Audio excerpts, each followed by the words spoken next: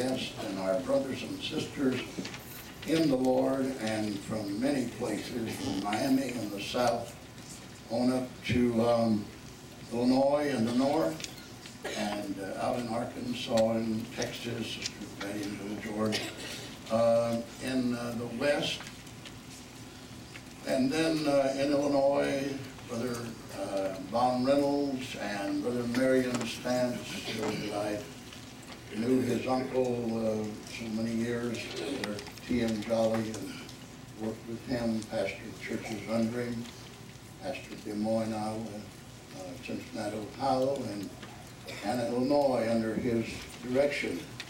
And it honors me to have Brother Marion Stantz with us. I really appreciate that. And then I appreciate these men of God.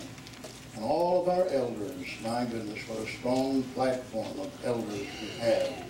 I so appreciate them. Then some out here. Not all of our elders are on the platform, but some are out here in the congregation, and I honor them, appreciate them. And then our sisters, our handmaidens of the Lord. Music, wasn't that music beautiful today? Look at our band, how it's growing. I'm so delighted with it. I'm so thankful for it. And these young people coming on and getting their instruments and getting in training and refurbishing and rebuilding our band to glorify God, to glorify His name.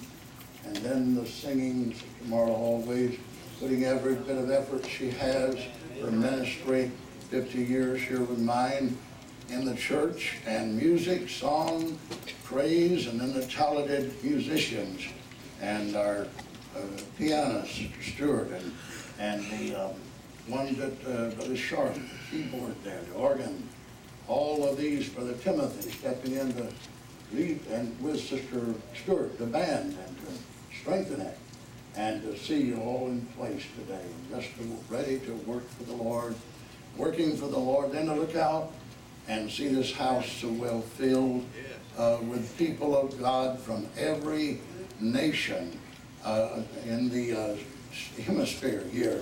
I believe we have 17 different nations of background and nativity. We're all one nation in Christ. There is no race in Christ. I do not see but one culture in Christ. And to see these 17 different backgrounds mingled into one here. And then, of course, our winter saints that come and strengthen us, Sister Sue and Brother Gene, the secretary of the campground at Shepherdsville. Always such a blessing. Wyatt, Sister Sue and Brother Gene Wyatt, they have their home here in the winter, and they're a strength to us. And then, of course, Brother and Sister Kirby that have come. Then Brother Irwin, Brother Ed Irwin, that's from the Mill Shoals Assembly, that's here now for 3 months out of the year, and a biology teacher by profession. And to see him mingling here with us and coming in the winter, all of these things are a blessing to this church. And we gain from this church. A few weeks ago, Brother, the Lord just kept blessing and bringing people in from one place and then another. And lo and behold, here come Brother Adolph Rosella's home with his family. And what a blessing they've been. What a blessing they are to us. And we're just blessed of the Lord. Then to have this ministry of Brother Reynolds Wednesday night and Brother McCann, they haven't said anything, but they're not eager beaver preachers. I relax when they're here. I don't let the Lord take care of them getting up and ministering. They want it that way. They're not wanting to be on the agenda unless God moves them out, and we want to hear from them and always enjoy their ministry, stamps as well. But I want to make a few remarks. I hope that all of you got the bulletin. I want to really appreciate the work done on this. This is such an addition to the church each week. Read this. If you don't have one, the ushers have plenty, I believe, and it tells about all the events of the church, has little pastor's notes in it, something to encourage you with, and then it talks about what we're doing through the week, and all of you being a family can enjoy that and be a part of that.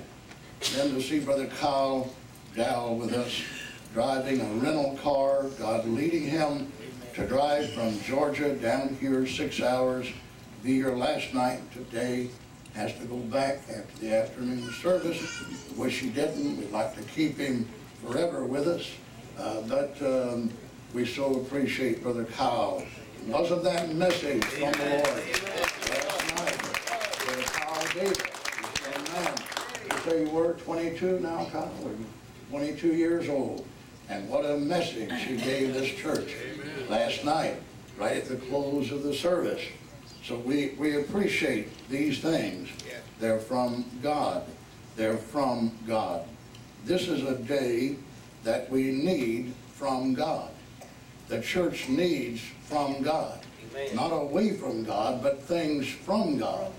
Individually, collectively, we need experiences, revelations, intimate fellowship with God.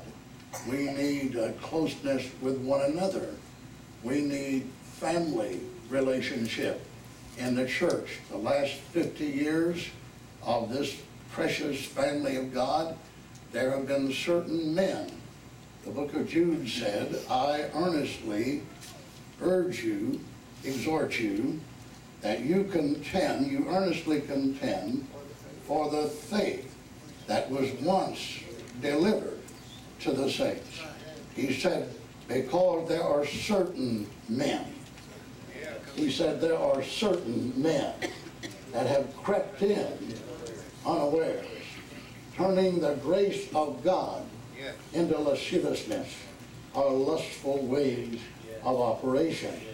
And he said they have rended the church. They have divided the church. And he said, these are spots. These men are spots in your feast of charity. When they feast with you, feeding themselves without fear.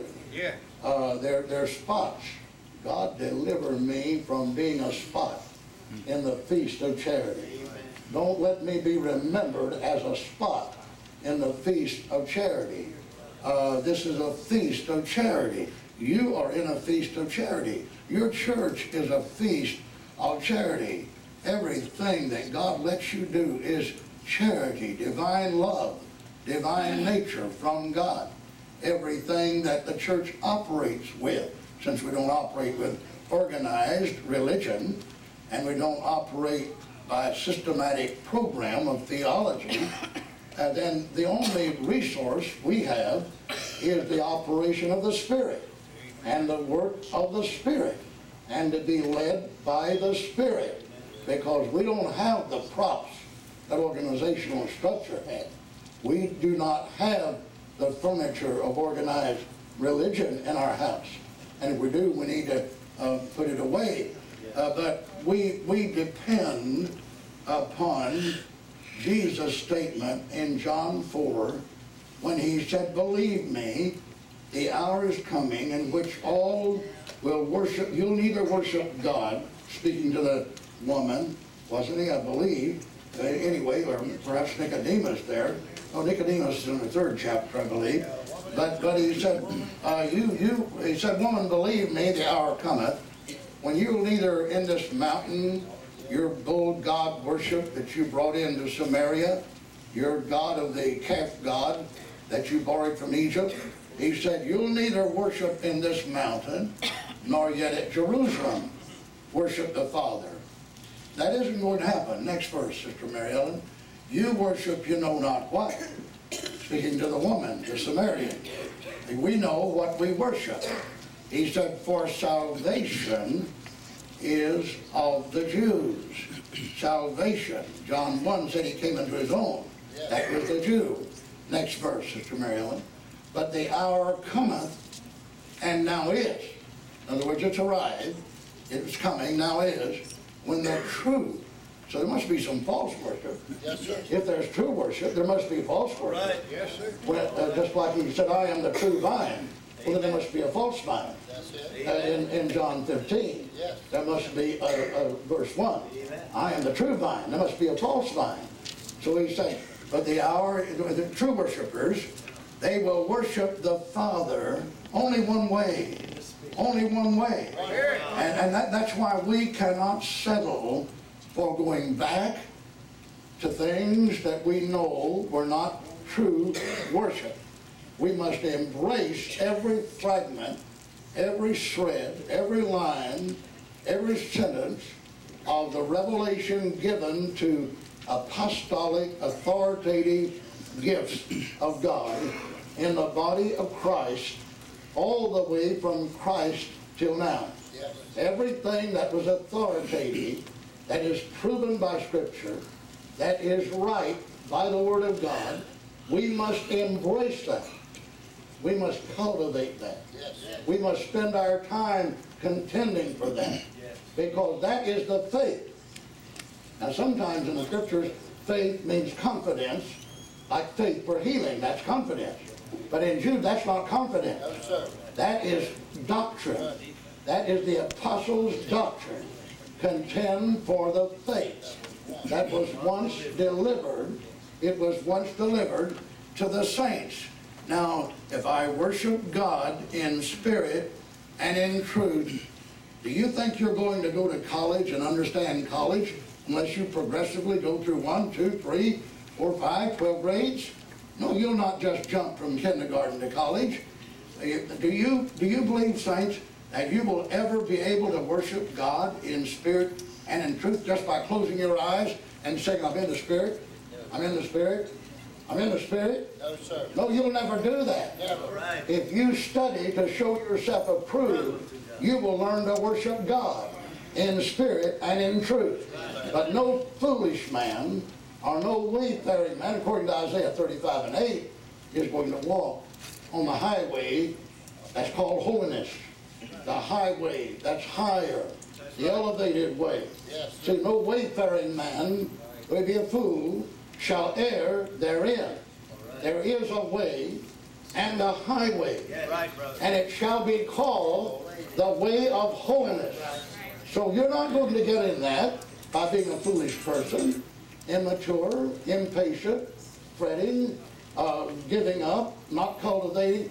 You can't have good manners unless you cultivate it. That's it. You'll be Amen. rude the rest of your life if you don't cultivate having good manners. That's it. You can't be thankful unless you cultivate it. You just don't turn from a child to a thankful man or woman, a courteous man or a woman, without being studious.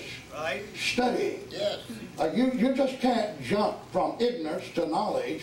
Just close your eyes and say, I'm a fool today, but I'll be a wise man tomorrow. No, you will not. No, sir. There are steps you take. You're right, brother. There are steps. The fear of the Lord. Right. Proverbs 1 is the beginning of knowledge. That's the beginning of knowledge. And see there, Proverbs 15 and 4 said the way of life is above. That means you've got to, listen, if I get to that light there, I've got to do something. I've got to get a ladder. I'm not tall enough to reach it. There's some labor involved. There's some study involved. I just can't jump some. I got that light up there. No. See, how do God's people think they're going to go from imperfection to perfection unless they take the steps, they take the grades, they studiously apply themselves, they train themselves, they spend hours in apprenticeship. That's why if you're not faithful in the house of God, you'll never go from kindergarten to college in God. It's impossible for you to have long gaps where you fail to hear the Word of God, or you get timely messages, or the Holy Spirit speaks to you. It's impossible for you. Forsake not the assembling of yourselves together. Is that the Scripture? Yes, Is that the Farmer's Almanac? That's the Scripture, isn't it? The Bible. That's the Word of God, isn't it? Why come together? Why is it necessary? Why is it necessary for me to, it involves labor, gasoline, time, patience, prayer, healthy body, for me to get well from sick, for me to assemble myself, but forsake not the assembling of yourselves together, Hebrews 10, 36, isn't that? 25. But forsake not the assembling of yourselves together, and so much the more as you see. Now I'm going to stay up here as long as I feel this covering. Is that all right? Is that all right as long as I feel this covering? I'll say on my feet. When it leaves me, I'll sit down. But forsake not the assembling of yourselves together, and as a manner of some heads, some don't do that. But exhorting one another, encouraging, don't just assemble, but when you assemble, exhort somebody, encourage somebody. Just don't come together, but when you're together, exhort someone, encourage someone, be a worker in the vineyard, exhorting one another, and so much the more. Don't let up, increase. As you see the day. The day, what is the day? The day of the coming of Christ. That is the day that we are now preparing ourselves for. Is the coming of Christ. That is the day. We live in the day of the Lord, but we're preparing ourselves for the day. You see, we're living in the day of the Lord, but we're preparing ourselves for the day. Because the day is the coming of the Lord. And we're preparing ourselves for that as you see the day approaching. So I'm not going to jump from ignorance to knowledge. I'm not going to jump from a fretting, impatient, rude, discourteous attitude, unthankful, unholy. I'm not going to jump from that to a thankful, courteous, nice, mannerly, orderly Christian just by saying, well, I'll close my eyes, blink them 3 times, turn around, and I'll suddenly become a holy man. I'll suddenly become a holy woman. I'll suddenly change my manner. I'll suddenly become rude, courteous, and I'm rude. I'll suddenly be attentive, and I'm not. No, you will not. Any studious man or woman will gain knowledge. Any fool will ignore study and prayer and devotion to God. See, now that's a little straight, but that's the way it is. So see, because you cannot see the face of God without prayer. You cannot daily pray. You cannot see the face of God without holiness. But without holiness, no man or no woman shall see the Lord. No man or no woman. I put a pretty straight letter out on the grounds this week. And it was straight from the heart of the pastor to the people that live here, the 55 people that live on the grounds. But it was so encouraging to me when one of the saints that doesn't live on the ground drove up and said, Brother Marlow, I want to tell you, I'm not on the grounds, but I read the letter and said, I can tell you now, I changed a lot of my habits this day because I am under conviction that a man of God has spoken. Well, did you know that's the first step towards salvation? It's when you get under conviction, when a man of God speaks, when a man of God talks, when a man of God puts out. That's the first step toward, because you're not going to close your eyes and ignore all the commandments of God, the Word of God, and suddenly change into a perfect man or a perfect woman, because the Word of God is there. Now, I want to go from here. If you've got your Bible, I want to get into Isaiah 37, Isaiah 37, the 37th chapter of Isaiah for a moment. The setting is this, and you can go to the Word, and Sister Mary Ellen will have it on the screen, that Hezekiah was in trouble with God, and Israel was in trouble with God, and they needed help. And Hezekiah knew that Israel was in line of judgment. He knew they needed help from God. There always has to be a leader. I've watched people try to do away with leadership my entire 65 years in the salvation experience. I've watched them try to do away with leadership. We don't need a leader. We don't need a leader. We don't need leaders. They're as foolish They're as foolish as they can be. Yes, sir. Psalms 14 said, the fool has said in his heart, there is no God. You can be a foolish man or a foolish woman to say that you don't need leadership. You need leadership. Amen. I need leadership. Yes. There are men that are superior to me in the ministry. They've always been. I've always had men that excel more than I did in the ministry. I cultivated experience with them. I gained knowledge from them. I submitted myself to them. I've always known there are gifts lesser and gifts greater in the plan of God. And you need leadership. If you fail to have leadership, you'll do what you wish to do. You'll go where you wish to go. You'll be what you want to be. Because there is a nature in us that is wild. We're called the wild olive tree in the scripture. Did you know that? Yes. Did you know that the Gentile was called the wild olive branch? Wild. Wow. And I say they are wild. You turn them loose and they're wilder than wild. You turn a Gentile loose and he's a hellion on wheels. When you turn him loose and just let him go. Look, the scripture said, we, being a wild olive branch, were grafted contrary into nature. See, we were contrary to nature. And God has to help us because we need leadership. Hezekiah knew that Israel must have leadership. He knew they must have it. And so he began to pray. And Sister Marilyn, would you pick up the first 3 verses of Isaiah 30? And it came to pass when King Hezekiah heard it, that he rent his clothes and covered himself with sackcloth and went into the house of God. He didn't assume kingly arrogancy. He wasn't proud. He humbled himself. And he sent Akim and Shebna, the scribes and the elders, the priests, and Isaiah, the prophet. He consulted him, Hezekiah did. And it was a time, now going down to the verse where it said, but it was a time of trouble and rebuke and of blasphemy. For the children are come to birth, and there is not strength to bring forth. That's an important scripture. That's an important scripture. It was a day of trouble. Now parallel that day with this day. Parallel that time with this time. A time of trouble and rebuke and blasphemy.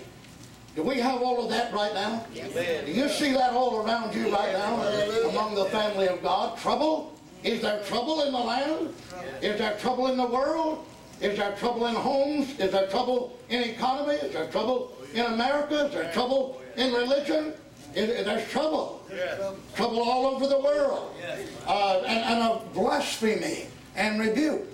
And Hezekiah said, for the children are come to birth. That is, all that God wanted to bring to birth in Israel, what could not come to birth because there was trouble and rebuke and blasphemy. And you cannot have birth when there is trouble and rebuke and blasphemy. No assembly. I've watched assemblies. I've pastored assemblies now for nearly 60 years. No assembly will bring forth fruit in that assembly. No assembly will have revival. No assembly will grow when there's trouble and there's rebuke and there's blasphemy in that assembly.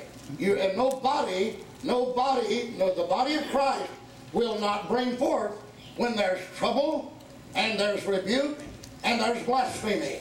Because a mother cannot have that. Can you imagine a mother in a birth room and there's trouble? Somebody is fighting, somebody is cutting one another, somebody is yelling at one another, somebody is striking. Can you imagine a mother trying to bring forth birth like that? Why, she couldn't do it. She couldn't do it. And the church cannot. The church never has, never will bring forth birth, even though it's time. I believe right now in the church, it is time for God to multiply His people, not by the hundreds, but by the thousands. I believe it's time. You say, Brother Marlow, why don't we see thousands? Because there's trouble, and there's rebuke, and there's blasphemy. Let's work on that. Let's bring peace in the birth room, and there'll be children brought forth. Not one. Not one. There'll be 10, 12. I had said in Holy Ghost service, as I was telling Brother Stamps last night, I was in a meeting across the street here, in the old sawdust floor tabernacle across the street years ago, and his uncle was preaching. Brother Jolly was preaching, and Brother Gerald was in that meeting. Sister Euphemia was in that meeting, and there was a man that wanted to reprove the gospel, and he was making trouble, and he got out of his chair out there, this man did, and he came up and thought he knew the Bible and the Word, and he was just raising all kind of problems. Brother Jolly had an anointing and a mantle come down upon him from God, and that great mantle hovered right over him, and he began to preach like a fiery oracle. I mean, it was fire in that tabernacle. It was glory in there. You could feel the presence and the power of God, the authority of God. And this man got right up here, and his wife came up on the other side, and she's going to help him. She was going to help him, Ananias and Sapphira. And they came up on either side, and she reached her hand out to slap Brother Jolly. And he reached out to grab Brother Jolly, and physically. And all of a sudden, they fell down on the floor like two dead people. Hallelujah. They just fell there. They couldn't move a finger. They couldn't move a finger. I didn't read this out of a book. I've seen this. I know what the power of God will do. I know what the authority of God will do. And Brother Jolly kept on preaching and preaching. And all of a sudden, the Holy Ghost began to fall. And two women, never done that before, lifted their hands, began to speak in other languages. And the Holy Ghost come down. Another one over here started. Another one over here. And I looked around on the platform. Those preachers were swaying like cordwood on that platform. Some of you knew Brother Don Patton. He was lying there like cordwood on that floor. Some of those ministers were slain under the power of God. The power of God, and 16 people received the Holy Ghost while that glory was falling. 8 people were brought to God and their lives changed, and there was hundreds of people that were blessed in that meeting because the glory of God came in to bring strength, to bring forth. Strength is where the Spirit of God is. Strength is where you don't have to pump the Spirit of God up. If the Spirit of God is not assisting you, by the time you have sung a song 5 or 6 times, 7 or 8 times, you might as well quit pumping at the well. Because God is just not going to let water come out for whatever reason that He does, or He doesn't. You don't have to prime the Spirit of God. There is a way of worship, there is an order, there's a holiness that you will not demand God to come to you. He will take His Spirit and set it upon you, and you won't get out from under it until you accomplish His will. Praise the name of the Lord. And when He decides to lift it, He will. But when He wants it there, it will be there, because it is the glory of the Lord. It is the glory of the Lord. There is another way that is higher. There's another step, children. There is another place. Don't stop here. Don't camp here. Don't stop here. I don't care what has been. I've been recounting some history, but history is history. It's gone. Those miracles I talked about are over. Don't stop here. There is a day of refreshing. This is the time that God wants to bring again His glory in the church of the Lord. Praise the name of the Lord. Don't level off here. Don't be satisfied with what we have. God is blessing our local church. And I believe He's blessing the body of Christ. I don't think we're just being blessed here. I believe Brother Bond is being blessed in Jonesboro. I believe you're blessed in your ministry. I believe other pastors are being blessed. But don't stop here. in this local church because God is blessing us. There's a reason God is blessing us. Some people are praying in this work. Some people are living above sin. Some people are seeking higher heights and deeper depths in the Lord. See, the danger is that if Hezekiah in the 37th chapter of Isaiah would have said, all right, we can't do anything here.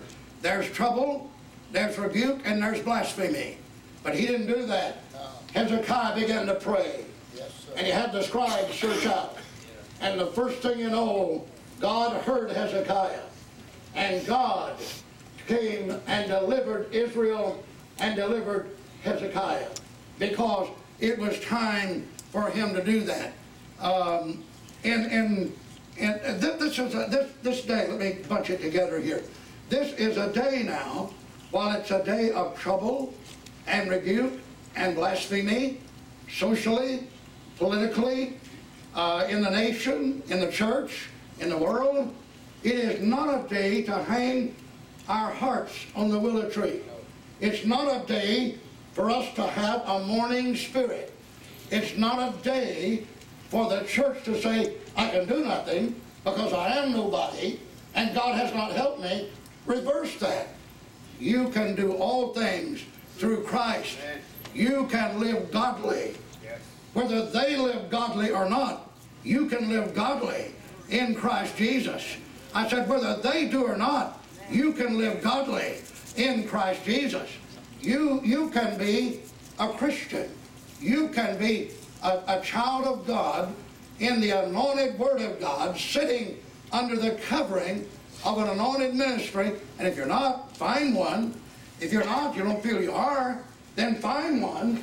See, somebody said, I don't feel like I'm sitting under the proper covering. Then find the proper covering. If you don't feel like you're under the proper covering, then find the proper covering, because it is possible for you to go to another level in the day of rebuke and trouble and blasphemy. Praise the name of the Lord. My goodness, I feel His presence in that. It's possible, see, because God does not want you to fail where you are. God does not want you to stop your progress from immaturity to maturity, from imperfection to perfection. See, I look at the word perfection a little different than I used to look at it. I used to look at the word perfection as believing that the day would come when you would judge me and I would judge you as being free from any earthly fault or failure. Friend, that will never be while we're living on this earth. Somebody is going to look at you and find fault. But that is not important. The important thing is for them to look at you, and if there is no fault, and there is no fault, the fault is removed between you and God. Then if they judge you wrong, they only will judge you wrong. But the time will never come when everybody will look at everybody and see there are no imperfections in the body of Christ, or that everybody is up to a level of everybody. But in the body of Christ, there is a remnant, there is a wheel in a wheel. There is a wheel in a wheel. There are people of God that are in, Eve was the rib in Adam's body. And God did not take all of Adam's body. He just reached in and got the rib.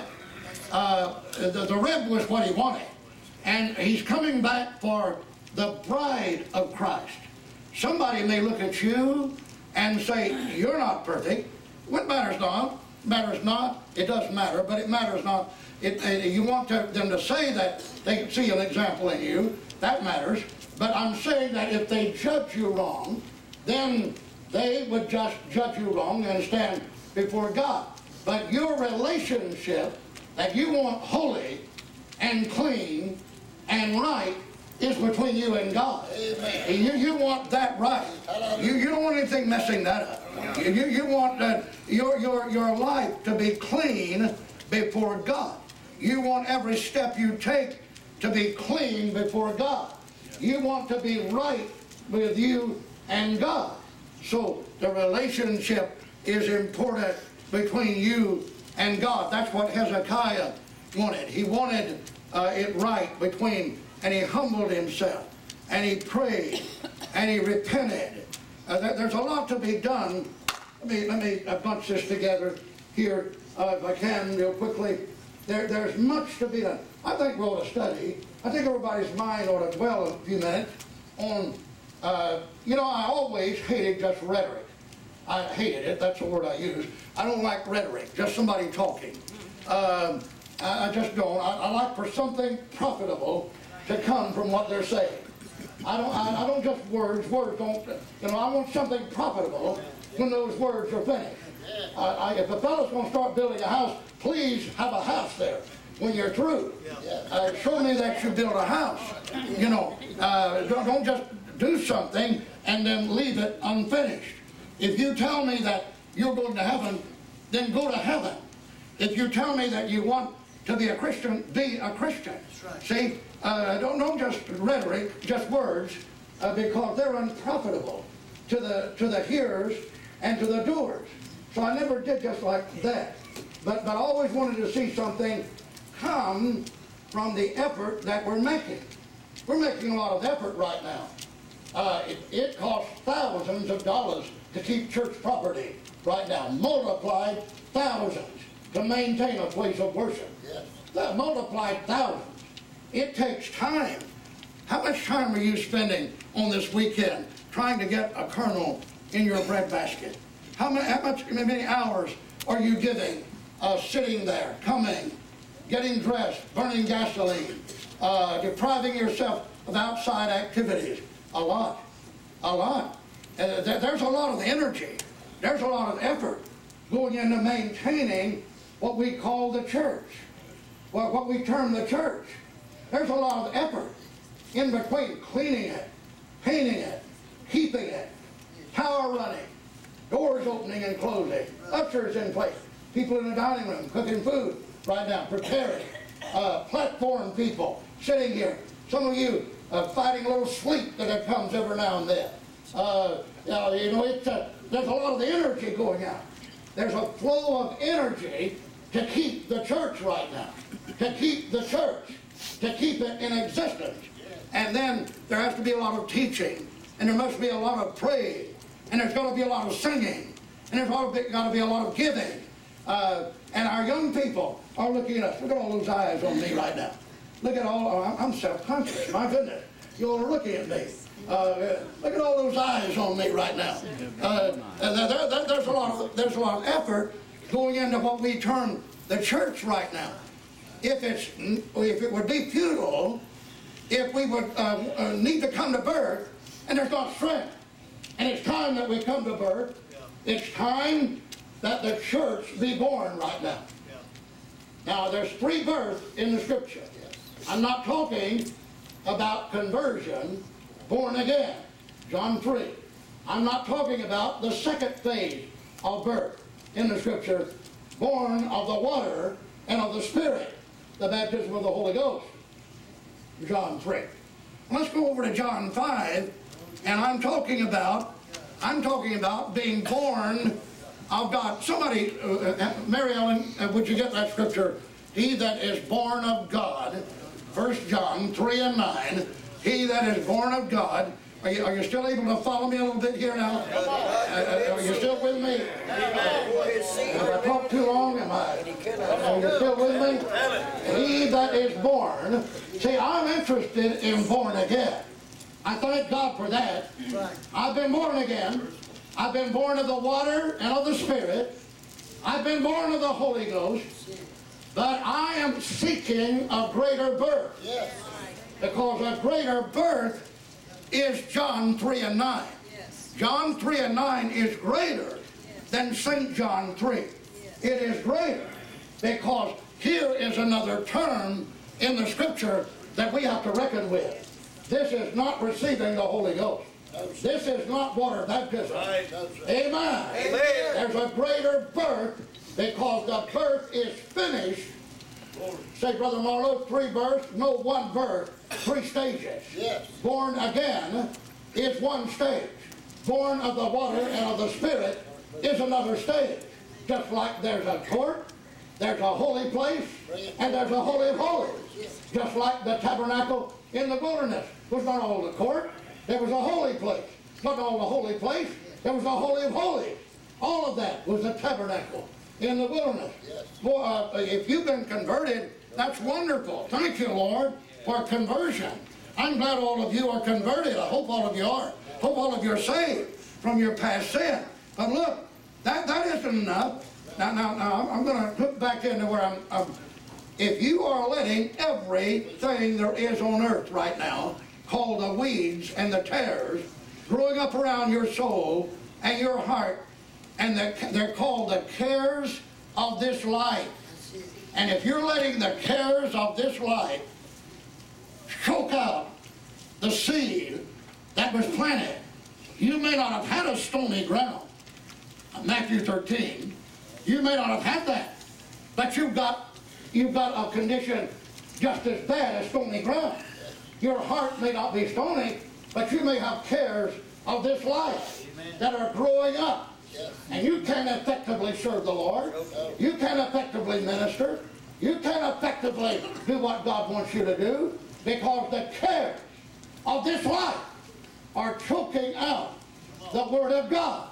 The Word of God is planted, but the cares of this life are choking it out, just like the stony ground is, just like the wayside soil is. But the cares are choking it out. See, nobody else can. You cannot guide me to heaven. You can exhort me to heaven. You can teach me. You can love me. You can lead me. But you cannot take my decisions 24 hours a day and make them. I must, within myself, decide to serve the Lord. I must decide to give Him my heart. I must decide to go by Mama and Daddy and sister and brother and friends and houses and land. I must go by religious stuff. I must get over hurt and pain. I've got to go past the problem. I cannot let the problem keep me from the 3rd phase of the birth, because I have been born again. I have been born of the water and of the Spirit, but now I can't close my eyes and say presto changeo 3 times around and open my eyes and I'm suddenly born of God. I can't do that. I'm going to have to study, and I'm going to have to pray, and I'm going to have to ask God to come in my life and take my mind and take my spirit and turn it from lust to holiness, turn it from ungodliness to righteousness, turn it from rudeness to manners, turn it from frolicking in the world and going after everything there is and pleasures of this life.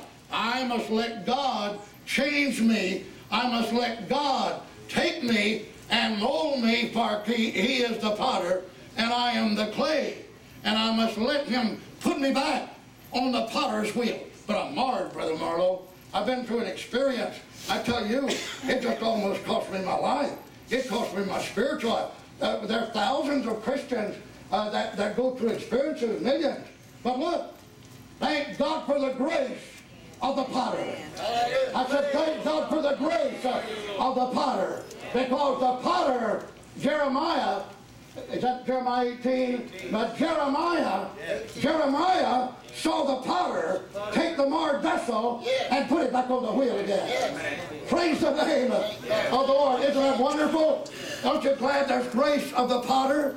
Aren't you glad the potter has grace? That though your vessel might be marred, there may be a crack in it, He can't accept it that way, but He's got grace, and He'll put you back on the wheel. And if you'll let Him, He'll turn you again, and He'll turn you again, and He'll keep turning you until you are finding the grace of God. So there's much to be done right now, but like a college student starting to college, Okay, got one semester. I'll turn around 3 times, close my eyes, say after devil, presto changeo, and they're going to hand me a degree.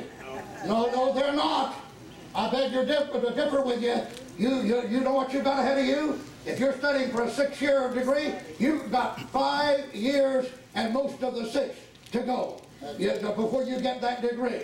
He that endureth unto the end, the same shall be saved. Praise the name of the Lord. Contend for the faith that was once delivered unto the saints.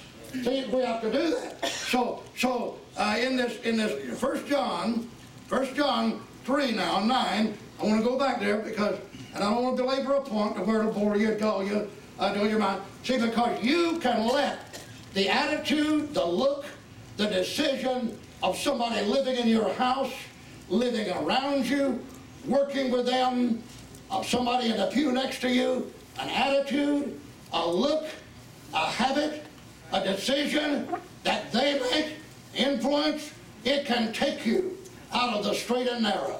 It can lead you into fables and foolishness and folly. Amen.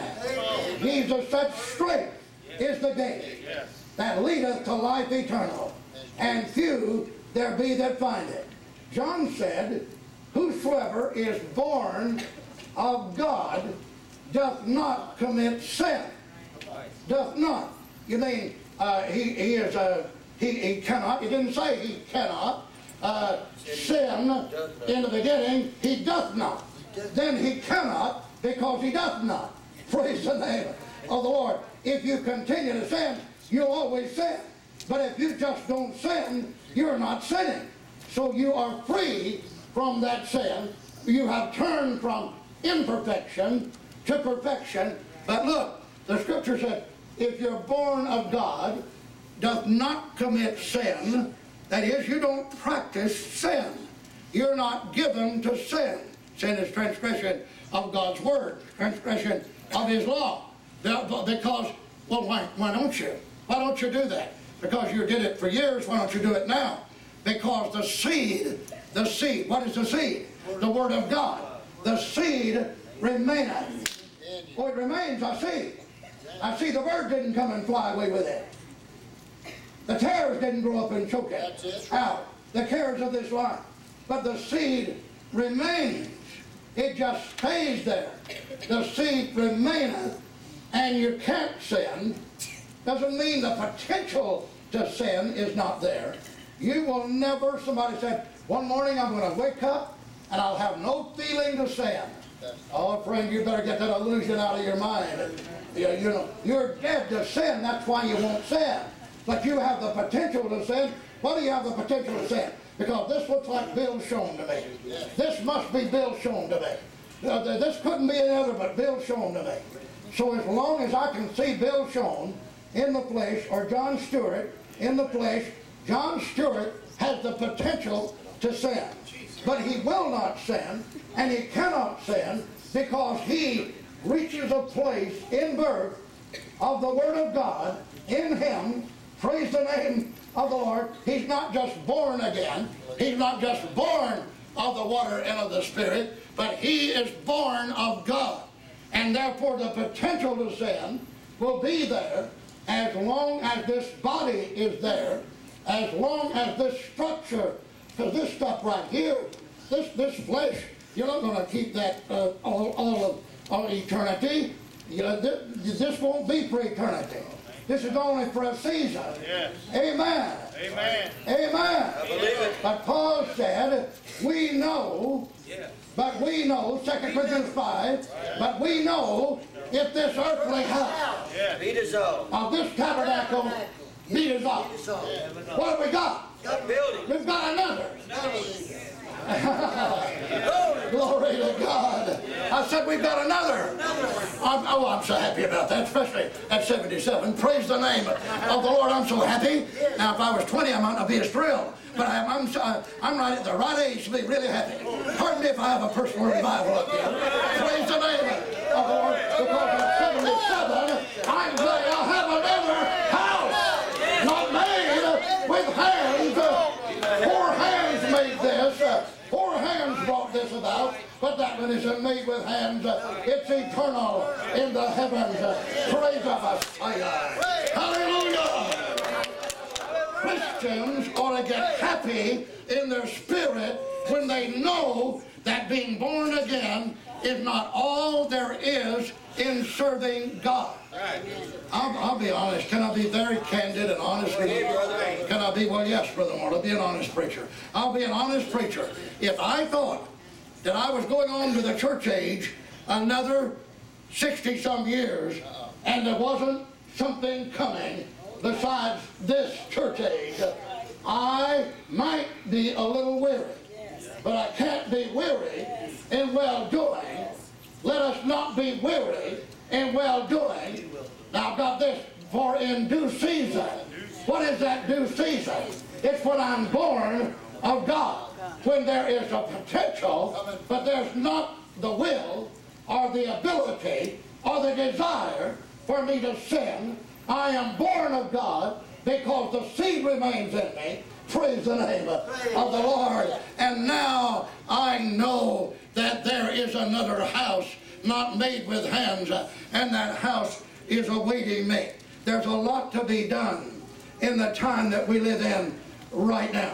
There's a lot to be done in the time we're to be living. In fact, there's so much to be done, I can't even get started this afternoon.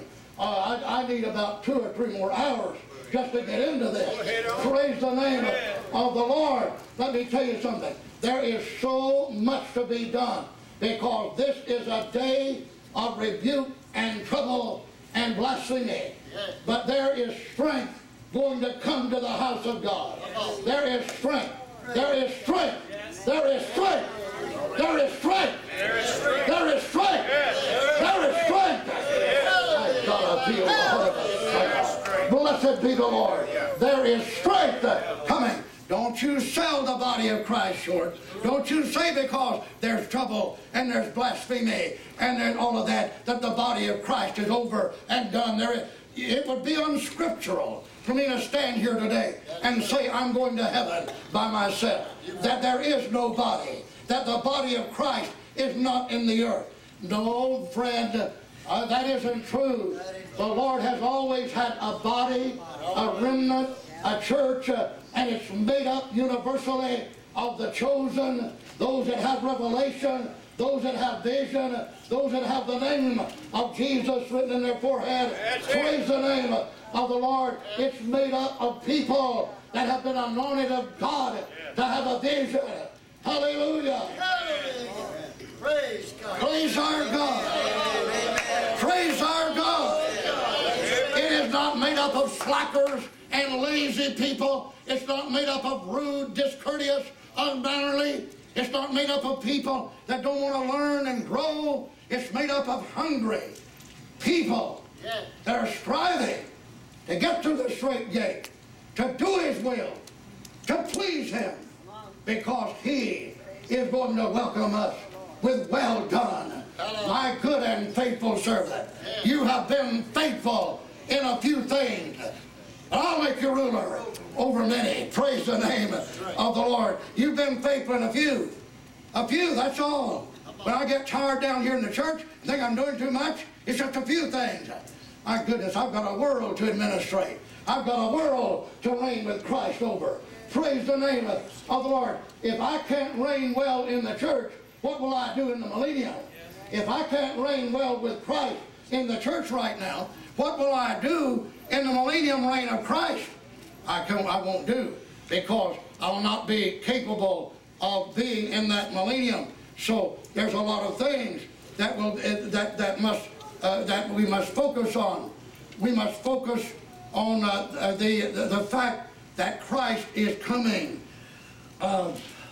Hebrews 9 and 26 said, fellow said there's no second coming of Christ in the scripture, but Hebrews 9 and 26 said, let's get that, but unto them that look for Him, is that 28?